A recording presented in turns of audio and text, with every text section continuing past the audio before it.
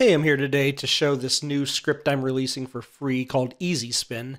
This is a script for animating linear rotations. So by linear rotations, I mean things that rotate at a constant speed like propellers, fan blades, even things like gears. So I've got this drone model here. It's got 4 propellers on it. I'm going to select all 4 propellers, and in EasySpin here, all you have to do is set the number of revolutions you want over the desired time range. So between 0 and 100, let's do 3 revolutions, and just click on Create Keys. And just like that, we have a nice, smooth, looping animation where each propeller rotates 3 times. All right. If you want to clear the animation, click on Clear Keys. That will blank it out.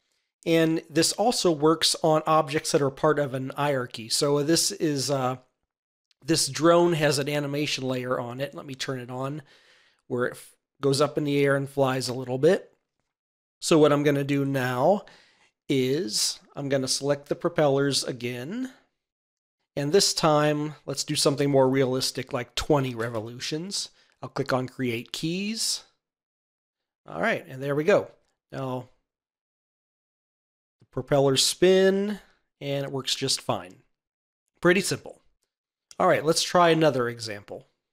All right, now in this example, I've got 2 gears here. This larger gear has 30 teeth on it, and the smaller gear has 15 teeth.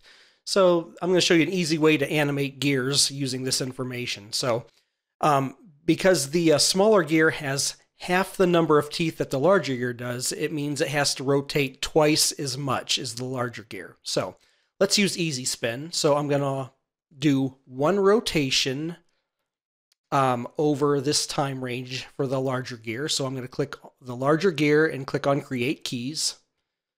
So we've got the larger gear rotating 1 revolution.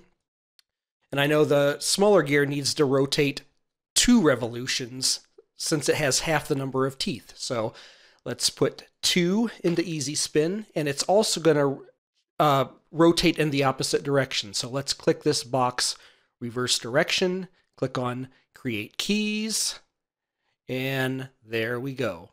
Very simple. Now we have a perfectly looping gear animation where everything lines up, and nice little trick there. All right, let me just show you one last option on EasySpin.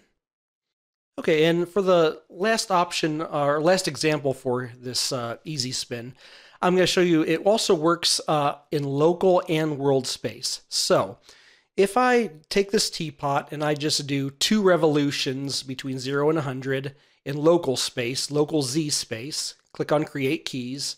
Okay, there we go. It rotates on local Z space. So let me clear that out. But what happens now if I rotate this just arbitrarily, something like this? Now, if it's in local space, if I create the keys, it still uses the object's local Z-axis, pointing up like that. But if I want it to rotate in world space, I can also do that. So let me clear those keys. If I change this to world space, then it's going to use the world Z up. So if I click on Create Keys, there you go. Then it uses the world Z axis. And of course, you have the option of doing X, Y, or Z in either world or local space. So that's it. Grab this script for free. I'll have the link in the description, and I'll see you next time. Bye-bye.